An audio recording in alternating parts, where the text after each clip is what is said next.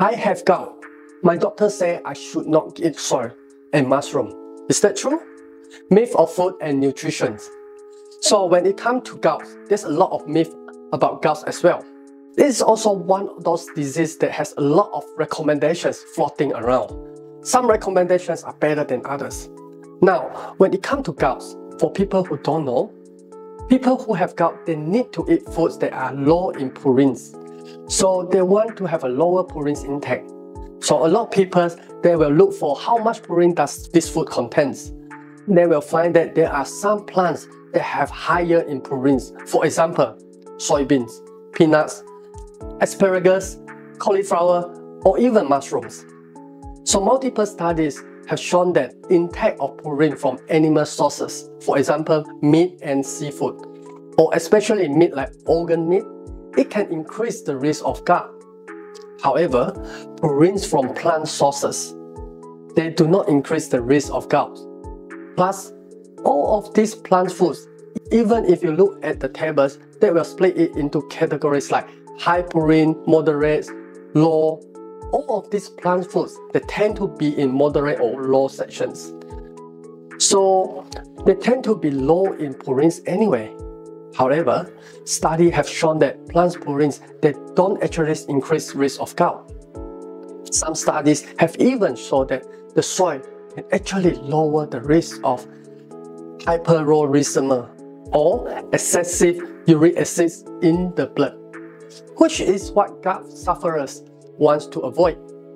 Now, the researchers from Singapore, they looked at nearly 50,000 Chinese people because their diets are just naturally high in soy products like tofu or soy milk and etc. They looked at these people and they found that soy doesn't actually increase risk of gout. In fact, they found the opposite. They found that people who eat more soy have a low risk of gout than those who eat the least. This is because plant foods in general, they are very healthy. So, when it comes to choosing our foods, you don't want to be hyper-focused on one thing.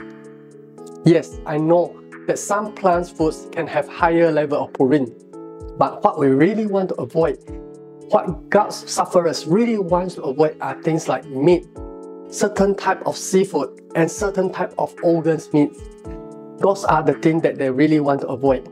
But you don't want to avoid this healthy food like soybeans or mushroom, or even asparagus or cauliflowers for sake of avoiding purines, because this plant food in general, they will do more good for you than they will do harm. Because these plant foods, they are healthier for you and they support your health in so many different ways. Plus, the purine from plant foods, it doesn't act in the same way and it doesn't increase your risk of gout or even having a gout attack. So, if you have gout, you don't have to worry about purines from plant sources. If it's a vegetable, go ahead and eat it. Please eat more vegetable. I have a hard enough time to convince people to eat more vegetables, so don't worry about this either. If you eat more vegetables, that's good. It's so good for gout and rheumatoid arthritis patients. Myth of food and nutrition. When it comes to people with gout, a lot of people with gout, what they really want is to avoid foods that are high in purine, because purine is converted into the body into uric acid, which can crystallize into crystal, which form their gout. When it comes to folks with gout, many of them want to steer clear of foods that are high in purine. You see, purines get converted into uric acid in the body, and that's when problems begin. Uric acid crystals start forming, and voila, that's how gouts happen. So, that is the reason why people with gout want to avoid foods with high purine contents. But when it comes to foods with high purine contents, the food they really want to avoid are the animal sources of food. For example, internal organs like livers and heart are high purine foods. There's a lot of meat that can be high in purine. There's a lot in seafood as well, unfortunately. Delicious seafood like lobsters that can be high in purine. So it's more in animal sources of food that people want to avoid. But when it comes to vegetable, for vegetable that you can eat all the vegetables you want. In fact, I would encourage everyone to eat more vegetables. Well, you know, gouts have been around for quite a while. Back in the days, it was considered a disease of a normal man. Why? Because at that time period, only the rich people, those with very rich, only the nobles could afford to have so much meat. They could afford to have that much of seafood that they would give them the gout. On the other hand, the poor people, all they can eat were the plant foods, the vegetables, whatever they grow on their farms, and they won't get gouts. So, vegetables are not going to give you gout.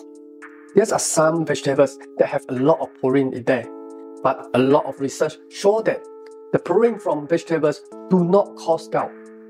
There's research done in Singapore showing that purine from plant source like soy does not increase your risk of gout.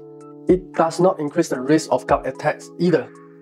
So, if you have gout, it's more the purines from the animal sources of food that you have to avoid. You can eat soybean. You can eat whatever vegetables you want. I would really encourage you to eat more vegetables.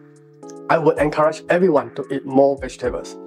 So, the purines from the vegetables are not going to increase your risk of gout or cause any attacks. Now, when it comes to rheumatoid arthritis as well, rheumatoid arthritis is a disease in which you get inflammations in your joint.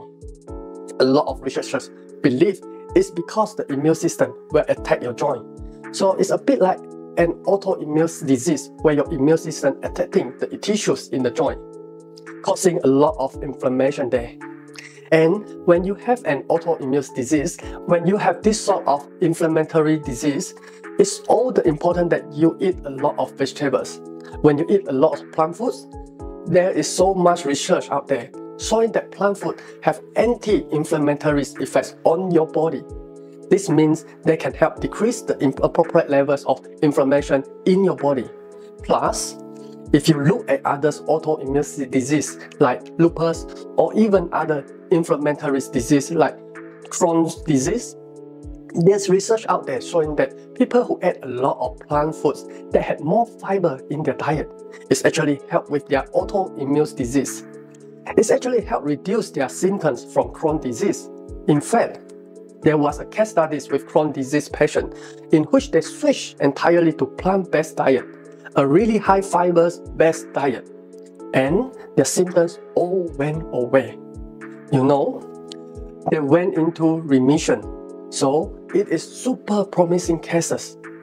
So when it comes to this sort of inflammatory disease, this sort of autoimmune disease, yes, it's super important that people eat more plant foods. And along with the plant food, they try to give more fiber as well, because fiber has been shown to help with these other autoimmune diseases. So it can help with the rheumatoid arthritis as well. It is something that people can definitely think of trying. Now, you know that soy protein, the plant protein, the purine from the vegetables are not going to give you gout and rheumatoid arthritis. Sharing these videos to your friends and families who are interested to it. Liking and subscribing for more health and nutrition myths. Hit the bell button will help for notify new videos upload every week. I am King Law. Until next time, take care and stay informed.